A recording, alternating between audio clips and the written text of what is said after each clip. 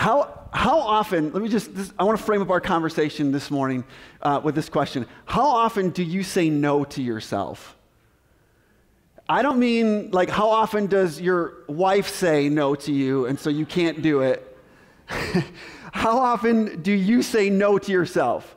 Not the obligation, well, if I do this, I'll get fired from my job, so then I don't do it. That's not really you saying no to it. It's, there's external pressures causing you to say no to yourself. I'm saying just where you go, I don't really think that's something that I'm going to choose to do right now because that's not healthy or that's not good or whatever the reason is. How often do we say no to ourselves? I think the answer to that, and maybe this is just my own personal bias showing through, it happens a lot less. I do it a lot less than what I realize. I think more often than not, when I'm saying no, it's not actually me saying no, it's other things saying no to me, and me being like, okay, I'll go along with that. So I was running yesterday. I want to get in shape. I used to be in shape. I'm not in shape. Whatever. It's a thing. I don't want to talk about it. But here I am talking about it. And so I'm like, I'm going to start running. I'm going to start working out. And part of it is because of that reason. It's literally because I don't feel like I say no to myself enough. And so I need to whip myself in shape a little bit and go no, my comfort doesn't get to call the shots and everything. There are things that I'm going to choose to do because it's wise, because it's good, because I feel better, because my mind is more clear, all that stuff, right? So that's the reason why I'm starting to work out. One of the main reasons, other than physical health and mental health. And I'm running yesterday, and I got to a mileage that I'm comfortable with, and it wasn't enjoyable getting to that point, I'll tell you that, but I got to where I'm comfortable with, and I had a plan that I was going to, I want to extend my mileage a little bit, so I'm going to push out that mileage a little bit more, run a little bit further than I'm comfortable with.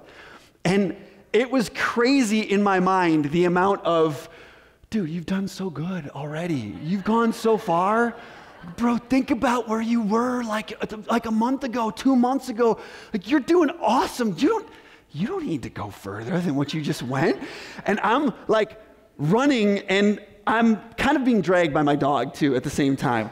And I'm like, no, you said you were going to go further. You got to go further. And then it's yeah, but it would feel so good to walk right now, wouldn't it? And your heart rate will still be up, and walking will still be good for you. Are you saying that people that walk and don't run, that they're not as good as you are? This is what's going on in my mind. And I'm like, no, I'm not saying that they're not as good as I am. I'm just saying, I know I need to keep running. And the battle in my mind, and I started laughing when I finally pushed through it and I got to the mileage that I was wanting to do. I've just started laughing, going dang, it's real, people. It is the power of comfort in my life, the power of enjoyment and the sway that has over the decisions that I make in my life. It's real. It's real. It is not an easy thing to say no to ourselves, to say no to our comfort. So that's what I want to talk about this morning. That's kind of where we're going. So we're in this series called Lessons in Vapor Management. This is our vapor maker here to remind us of what we're talking about.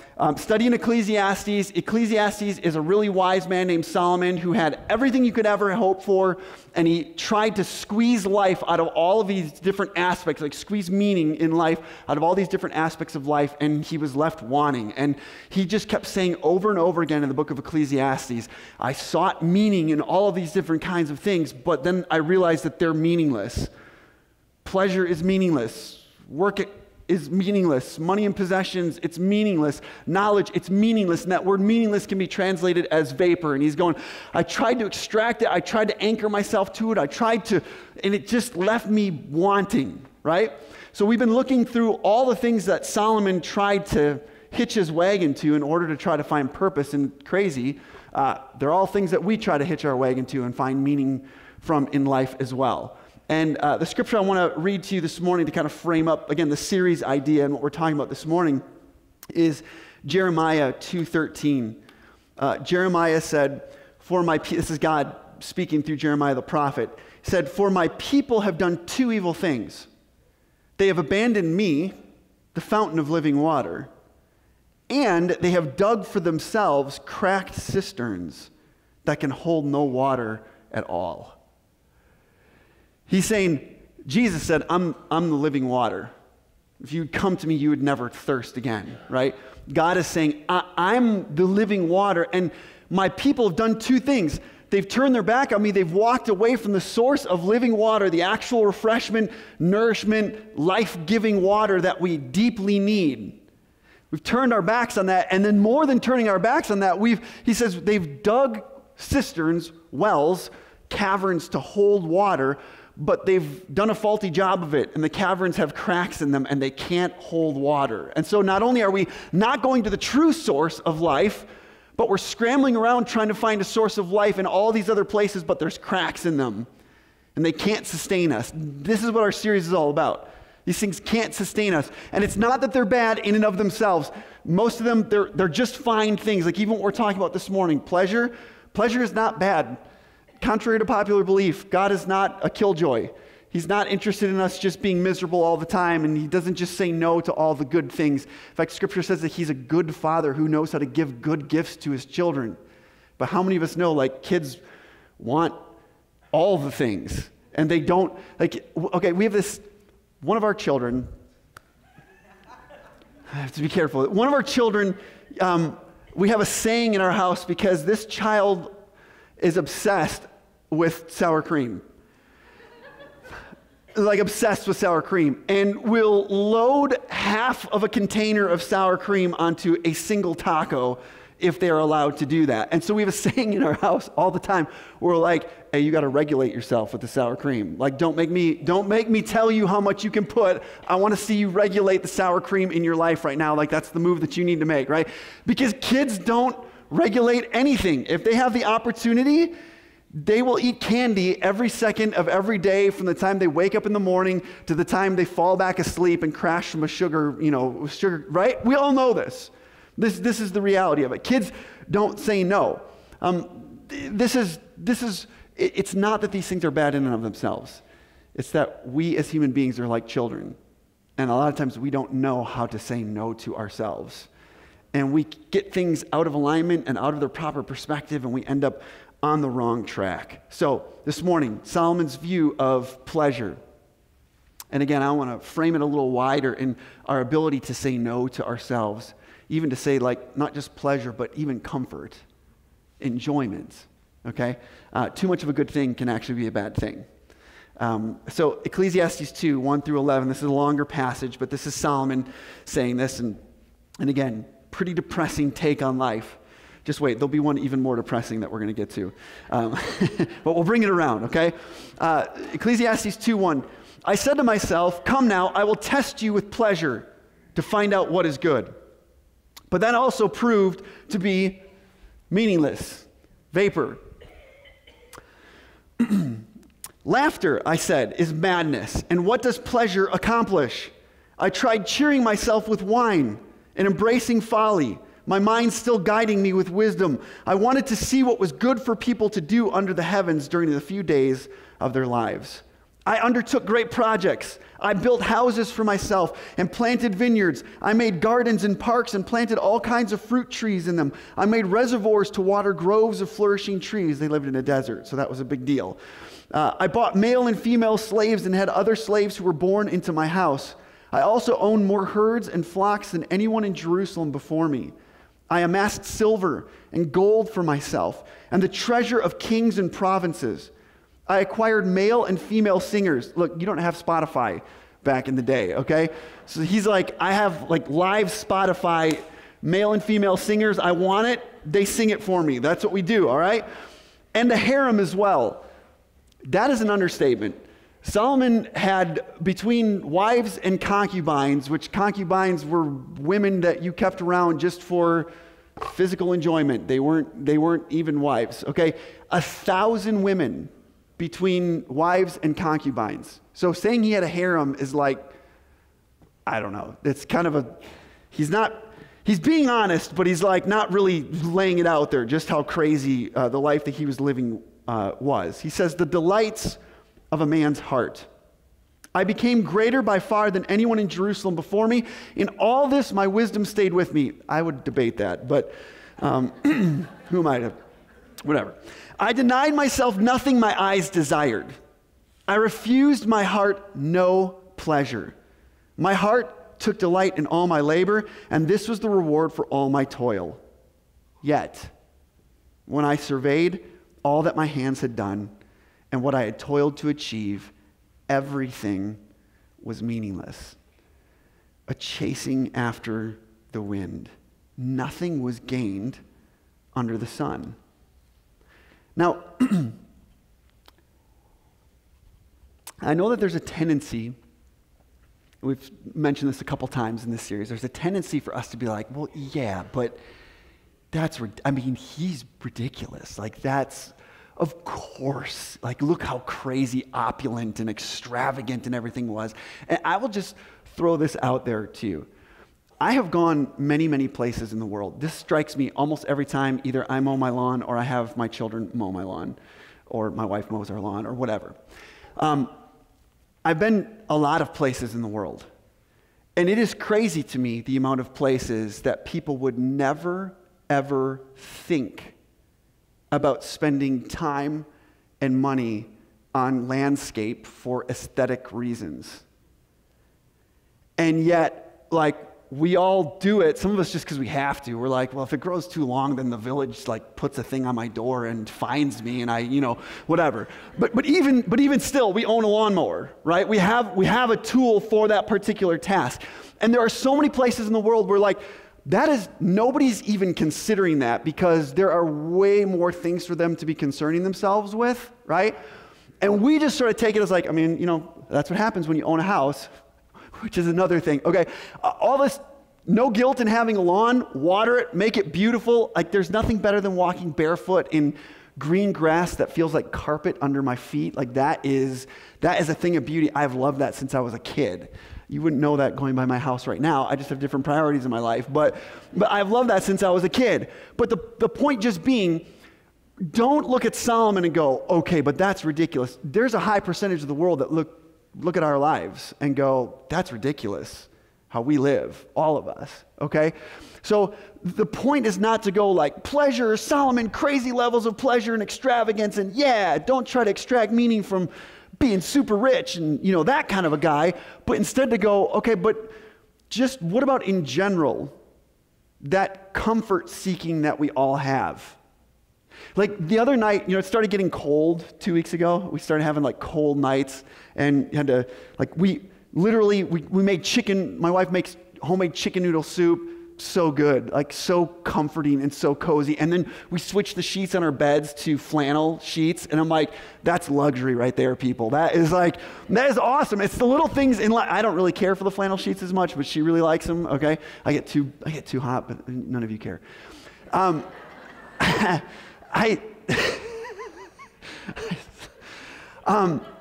even that, so like there's nothing wrong with that. There's nothing wrong with enjoying chicken noodle soup on a cold day. There's nothing wrong with having flannel bed sheets. Like those are good things, good enjoyments. God wants us to have good gifts. Like that's good and it's fine. There's a danger when we start to chase that feeling. There's a danger when it's not just isolated things here and there, but our life begins to be ordered around comfort and around enjoyment. And I would wager, I can only speak to my life, but I would be willing to wager that there's a whole lot more of us that lean more towards Solomon's way of approaching enjoyment and pleasure than we really want to admit. Or maybe even than we've just realized. Maybe we haven't even realized it. Because that's a possibility too, because we're swimming in a certain kind of cultural water, and it's really easy to not even realize that we're being formed and shaped in that water. One of the aspects of that cultural water that we're swimming in, I want to talk about, and it's been forming our culture probably since the 1960s. When you look at just the sexual revolution is like the headliner of that, but it was kind of a general philosophy, a way of living that's really influenced by hedonism.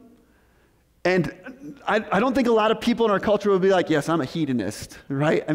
Because we think of hedonism and it's just debauchery, and which there is that in our culture.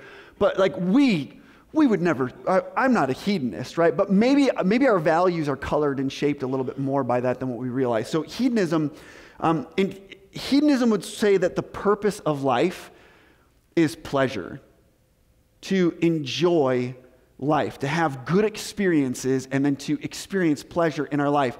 Now, again, very few people would go, yes, that is the purpose of my life, is to enjoy and experience pleasure. But if you looked at the way that we order our lives, if you could look into the inner workings of my mind while I'm trying to run, and everything that's yelling at me to stop doing this because I'm like going against the grain of what's good in life by choosing to do something that's uncomfortable, right? We're actually shaped by this more than what we realize. It's this idea that the purpose of life is to experience pleasure, to enjoy good things. And so in that worldview, in that frame of mind, again, it's kind of a silent worldview, but in that frame of mind, sin would be defined as anything that keeps us from pleasure. Do we see that at all in our culture? Anyone that says that we shouldn't do what we want to do, it's wrong. It's actually sin to say no to myself. It's sin to say no to other people. It's sin to not give full vent and expression to what I desire in my heart. It's this idea that the world is a playground, that the world exists for me to enjoy.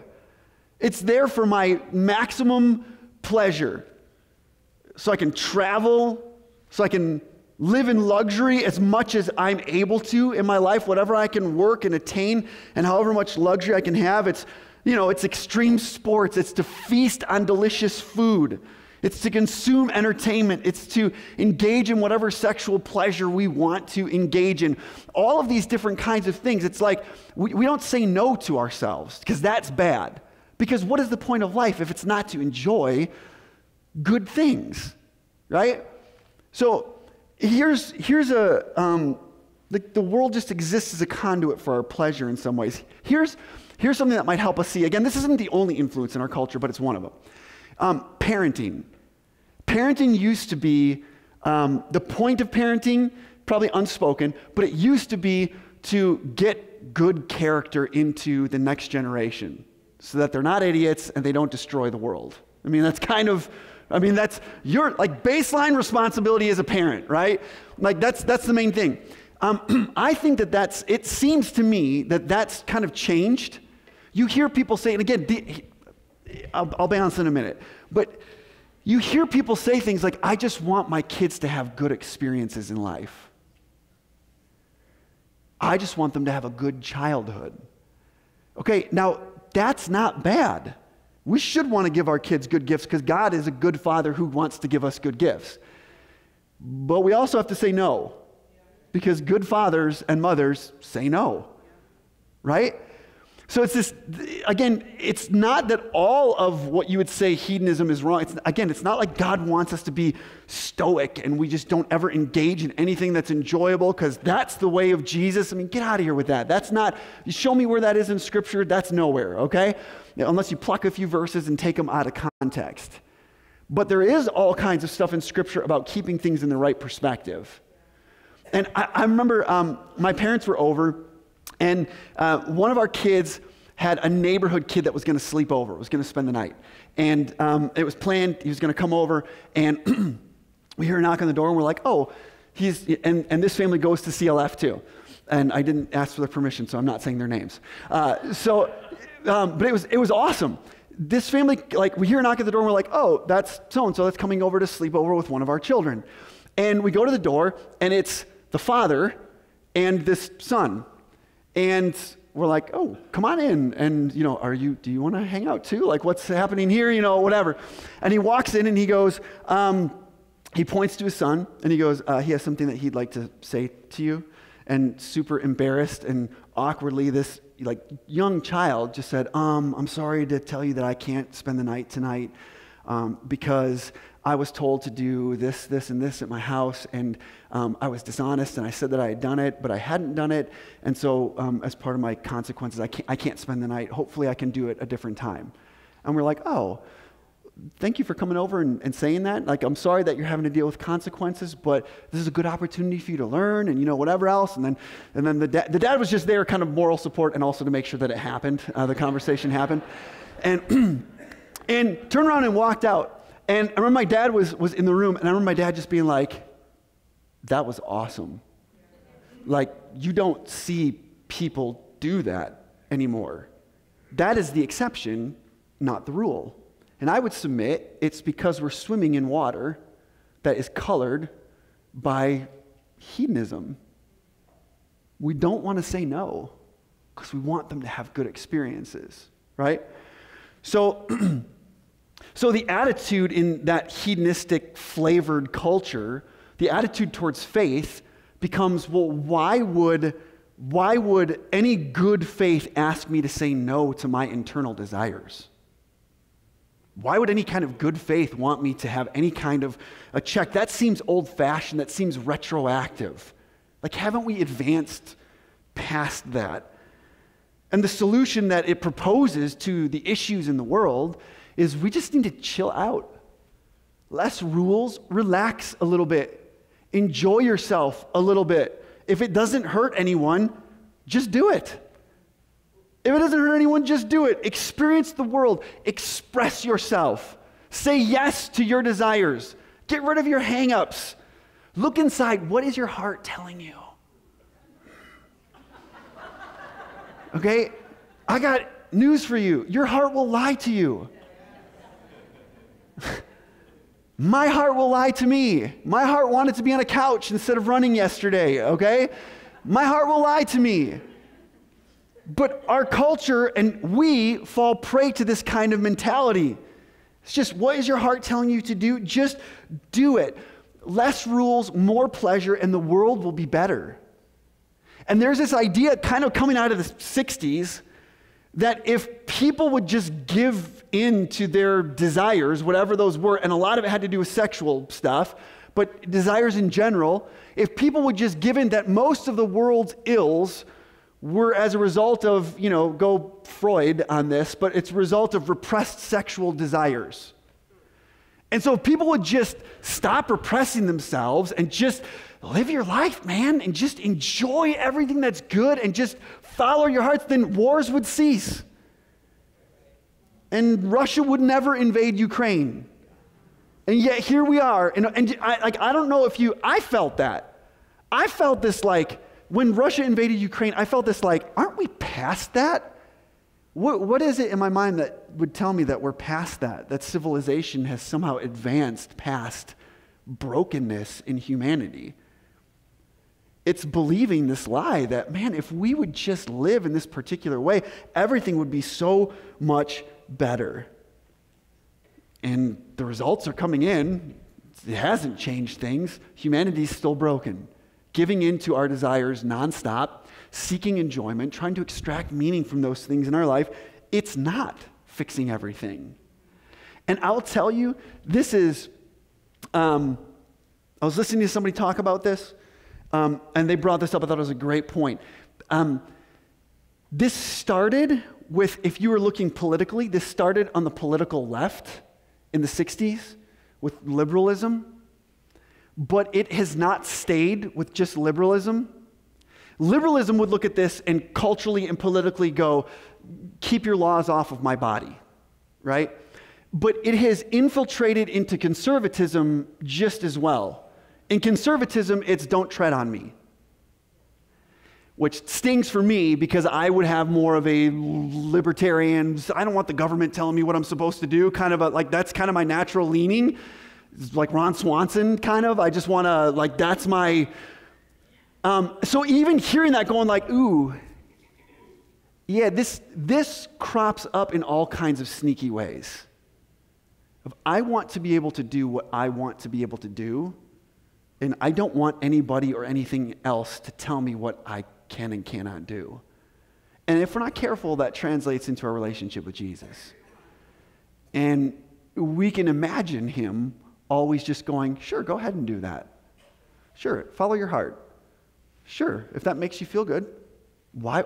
I'm a good God. Why wouldn't I want you to do whatever you want to do? We can imagine that that's his mode of operating, and it's not. It's not his mode of operating. So Paul says in Philippians chapter 3, verse 19, he says, he's talking about this. He's talking about human beings who live in this particular way. He says, their destiny is destruction. Their God is their stomach, and their glory is in their shame. Man, that's not nice. He's going, listen, the natural result of moving in this way where we never say no to ourselves, where we allow our desires and pleasure to dictate our decisions on a constant basis, the path that is on is a path that leads to destruction. We're seeing it in our cultures. We see it in our own lives when we do that. Again, let's not point the blame at the culture and never look at ourselves and go like, yes, all the culture is this way. But like me, when I do this, there's damage that's done in my marriage, with my children, in my finances, in my soul. There's damage that's done when I live that way. And I find it interesting that Paul says their God is their stomach. He's saying, we don't even realize it, but we're letting our appetites drive everything for us. He's not just taking a shot at overeating, although that's a thing too. There is a thing as having too much of a good thing. And he continues, he says, their mind is set on earthly things, but our citizenship as followers of Jesus is in heaven, and we eagerly await a Savior from there, the Lord Jesus Christ. Now, again, this is not saying enjoyable things are bad. I will have an afternoon nap today. I do it on Sundays, most Sundays. I will take a nap, and I will love every minute of it. It will be enjoyable. I will not feel guilty. The Lord does not condemn that. It will be wonderful, right? This is not, so do not hear me saying that. Again, it's back to our opening scripture about turning away from living water and going to broken cisterns and trying to find satisfaction from that. It's about what is most important, what's actually driving the decisions in my life. What's in the driver's seat of my life? And if it's pleasure and enjoyment, we're in a danger zone. We're in a danger zone, and we need to pay attention to that. Because where that leads, what Paul said about their destiny is destruction, their God is their stomach, and their glory is in their shame, their mind is set on earthly things, where that leads to when we're trying to extract meaning from those things is, here's another verse from Solomon, Ecclesiastes 9:7. He says, go, eat your food with gladness, and drink your wine with a joyful heart, for God has already approved what you do. Oh, and we're like, this is nice. Always be clothed in white, and always anoint your head with oil. Enjoy life with your wife, whom you love, all the days of this meaningless life that God has given you under the sun. All your meaningless days. Dude, I mean, he's a bummer, but for this is your lot in life and in your toilsome labor under the sun. Whatever your hands find to do, do it with all your might. For in the realm of the dead, where you are going, there is neither working nor planning nor knowledge nor wisdom. Okay? You know, again, it's not all the things that we're like, oh, that's nice. It is nice. If you're married, you should enjoy life with your wife. You should enjoy good food, and you should enjoy the fruits of your hard labor. Those are all good things. They are not life. There is more to life than that. They are good gifts from God. Those pleasures in life that we all enjoy, they make wonderful gifts from God. They make terrible gods. Terrible gods. But that's what we try to make them into. Now, the solution is not some form of, like I said, stoicism where we just deny ourselves, and it's asceticism where we, like, just anything the flesh wants, we don't give it to ourselves. We just deny ourselves, and we're forceful and hard. Like that is not the solution. I love what John Ortberg says about this. He says, true celebration is the inverse of hedonism. Hedonism is the demand for more and more pleasure for personal gratification. That's the definition of selfishness. It always follows the law of diminishing returns, so that what produced joy in us yesterday no longer does today. Our capacity for joy diminishes. Celebration is not like that. When we celebrate, we exercise our ability to see and feel goodness in the simplest gifts of God. We are able to take delight today in something we wouldn't have even noticed yesterday. Our capacity for joy increases.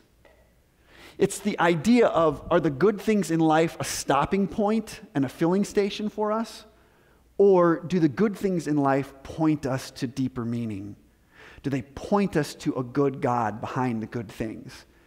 If they point us to a good God, they're great. If we make them the stopping point and the filling station for our souls, again, that's where we run into trouble. And so the issue is making sure that we're delighting in the Lord first and foremost. We said the first week that we did this, Jesus said to seek first the kingdom of God and his righteousness, and then everything else will be added to us. If we scrape and claw for all of the other things, we lose the kingdom of God and we lose the goodness of God. But if we latch on to the goodness of God, he gives us everything else in life with us, and it's a blessing instead of a curse. But we have to keep first things first. Psalm 34:8 says, and I love this, taste and see that the Lord is good. Taste and see that the Lord is good. He is a good and loving Father. He gives good gifts to his children. Don't just know that intellectually. Taste and see. Experience God's goodness in your life. That's what we're being directed to do. Jesus said in John 6:35, I am the bread of life. Whoever comes to me will never be hungry again. Whoever believes in me will never be thirsty. He is the living water. He is the bread of life. He and he alone satisfies our deepest longings and our deepest desires. And when we learn to locate all of the rest of our life in our relationship with him, it redeems everything else in our life. But seeking the kingdom first does require us to say no to ourselves. It does. Because Jesus said, I'm the bread of life, and you won't be hungry again if you feast on me, and I'm living water, and if you drink of me, you'll never thirst again. But he also said things like Luke 9:23, where Jesus said, whoever wants to be my disciple must deny themselves and take up their cross daily and follow me. For whoever wants to save their life will lose it, but whoever loses their life for me will save it. We have to have a theology and a relationship with Jesus that holds both of these truths in tension. That God is good and he wants us to taste and see that he's good.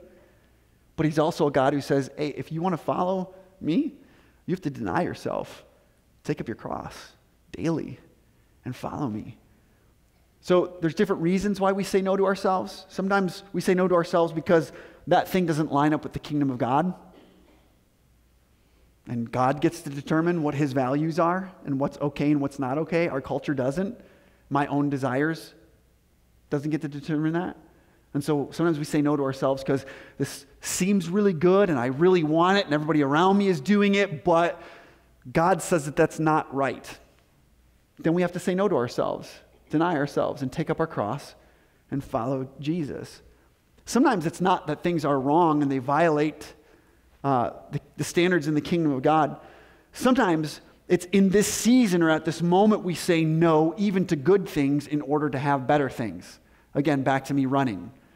It wouldn't have been wrong for me to stop running. This was not sin for me to stop running yesterday. But sometimes we choose, because we want to be people of character in the kingdom of God, we choose to say no to certain things for a season, in a moment, because we want better things in our lives. This is a little bit foreign to us. Paul actually talks about this in one of his letters.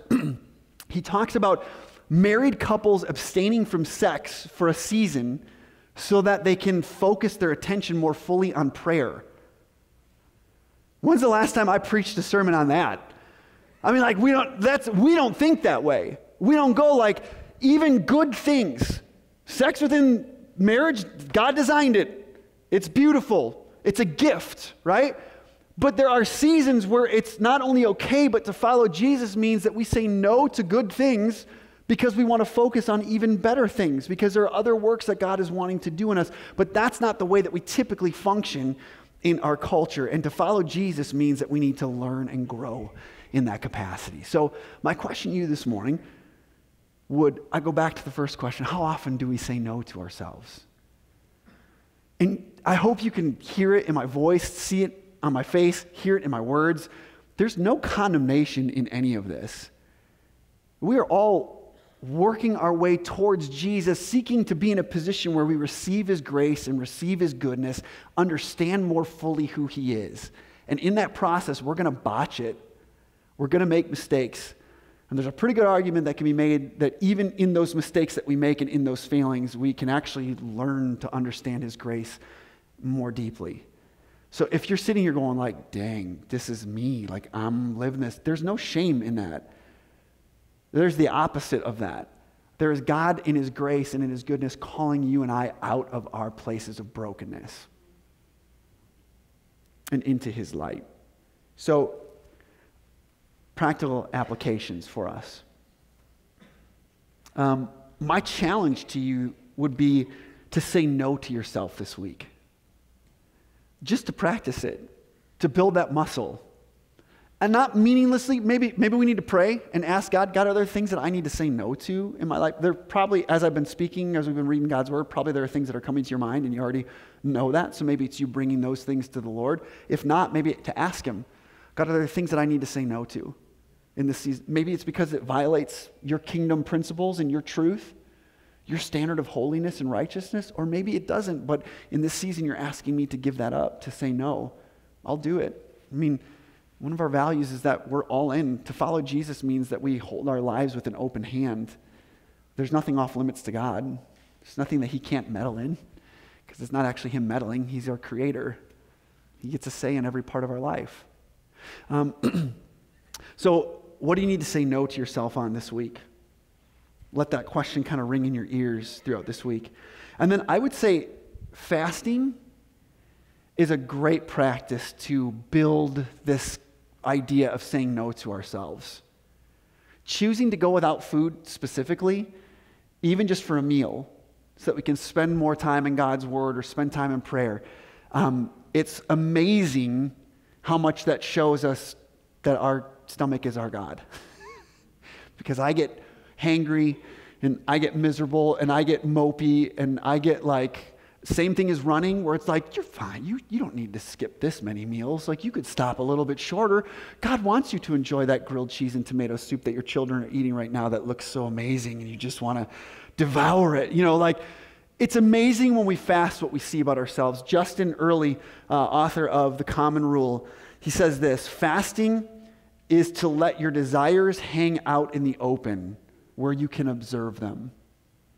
Not to judge them, and not to shame them, but just when we fast, we see what our desires are that are actually animating us. They're hung out in the open, and we can go like, okay, that's interesting. I didn't know I was being driven this much by this particular thing. So what do you need to say no to this week? And allow that to hang your desires out for observance, not for shame and not for guilt. But there might be things where we need to go, God, I repent of that. Like, I'm going to choose to not live that way because that's not honoring to you, and I'm realizing that now. And I'll accept your grace for that. So, let's close in prayer. Lord, we come to you this morning, and we're so grateful that there is no shame in you, that, Jesus, you stamped that out from our lives. Shame is not found in you. It's not found in you. And so, God, we can come before you. We can hear a harder word or a challenging word like this morning without our defenses having to be raised, God. So, Lord, we come before you this morning and we just ask, would you hang our desires out for us to see? And if there are ways where we're being formed more by hedonism, more by our desires and our enjoyment and our comfort and our pleasure, it's calling the shots more than what it's supposed to, God, would you lovingly show us that? And would you lead us to a place where we can follow the lead of Jesus in seeking the kingdom first and allowing everything else to be added to us in due time? God, we want all of the goodness of the world, but we want it in its proper place, in its proper light, in light of your goodness and who you are to us. We love you, Lord. Would you lead and direct our steps today and the rest of this week? In Jesus' name we pray. Amen. Amen. Well, thanks for being here this morning. Thanks for joining us online. Thank you for hanging with me. I appreciate it. Oh, I do want to throw out here, any Packers fans that are in the house, I understand that they're playing next Sunday at 8:30 in the morning. I was grieved when the schedule came out, okay? I know that it means that I can't watch the game. I would just encourage you, the second half is where everything happens anyway, so just show up, stream online, join us for first service, and then you'll catch the second half afterwards, all right? Love you guys. Have a great rest of your Sunday.